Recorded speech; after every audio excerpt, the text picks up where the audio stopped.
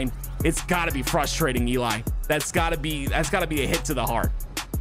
A little bit frustrating for sure, but at the same time, you got to get some confidence from, like, man, we actually almost won that. Like, I kind of feel like that's what I could hear Lethal saying right now. Like, they actually let us almost win that. Like, that's embarrassing. You know what I mean? Like, you can kind of you can kind of flip it into a positive, right? Yeah. I'm always one to find the silver lining. I feel like the guys on Sentinels are too, but this is going to be a very interesting, fast-paced game. We're going to see an early trip cap from OpTic, who have camo shock in the hands of Formal once again. How many times has this guy had a camo sniper in this series?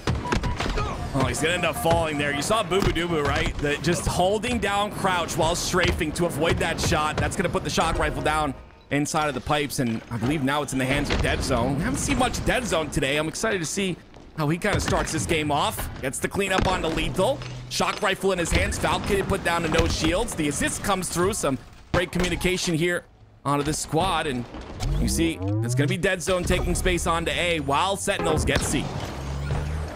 Try to land the headshot. Not quite prepared for that player to walk out onto catwalk. Take some heavy grenade damage as well. Can already see Sentinels have plans to break into A, but Formal's here to kind of reinforce the position. Multiple members in the tower side, and with damage advantage, OpTic pounce, but that's 2 dead on both sides. Can Sentinels take advantage of the situation and get into A? I love this play by Dead Zone, right? He tries to double push there. Boo Boo shuts him down somehow. A massive kill is going to give Sentinels that A side control, and Boo Boo's aware of those spawns as well. What a beautiful play by Boo Boo.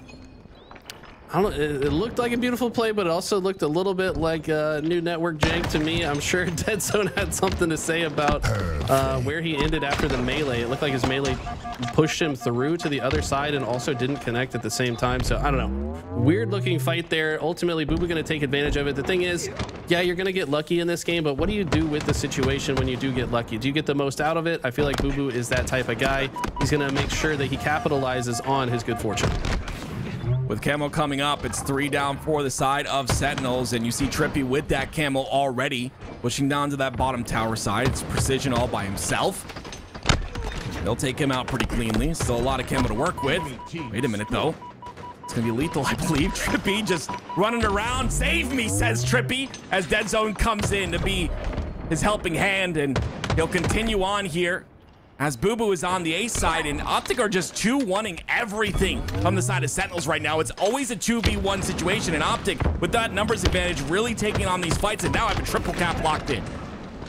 Exactly right. Precision was in a situation there, had Formal in front of him, Dead Zone behind him, ends up finding the trade, which is pretty good in a 2v1 situation, but it's not going to be enough. Still a trip cap on the side of OpTic. Lucid's here to protect C and shuts down Boo Boo, the first spawner, and that feels like that kill right there should cement a much longer trip cap hold as Sentinels continue to be in the blender. OpTic are present on every corner of this map, and they are not letting Sentinels breathe. They're also forcing Sentinels to spawn far away from one another, so they don't even have a chance to get out of it. Yeah, I was gonna say the same thing. I love that, right? There's a little bit of a split spawn on that pipe side, but regardless, they take that full control of CNA. They're still maintaining that control here. 150 points here for OpTic Gaming. Finally, it's a little bit of life here out of Sentinels. As that camo's coming up in about 22 seconds, it's going to be important for that seaside control, and that big win from Lucid once again might guarantee this camo, but they have to deal with Boo Boo again as well. That was a big win from Lucid. If Lethal wins that fight, it would look like Sentinels could have held on to scoring position for a bit longer, but as he goes down, it's familiar territory for OpTic. Back in scoring position. This camo's up though. Sentinels look to be in prime position, sending 2 players down here. Boo Boo's going to be the one to put it in the suit. Precision and aggressively push into A with Falcated. Lethal was there as well. So 2 members of OpTic go down. Boo Boo one shot with the camo. He's going to get grenaded out. But can Falcated pick up the pieces in this fight? And ultimately Cat B will have to see.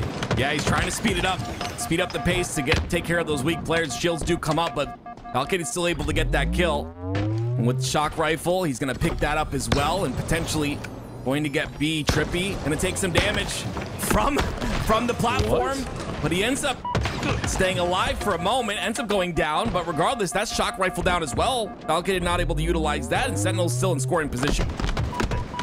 Love the way Sentinels is playing this situation. They're totally content with holding AC. Don't feel the need to try to force a B grab at all. Just let OpTic spawn in pipes. If you spawn in pipes, you've got two options. You either go long haul or you go into A.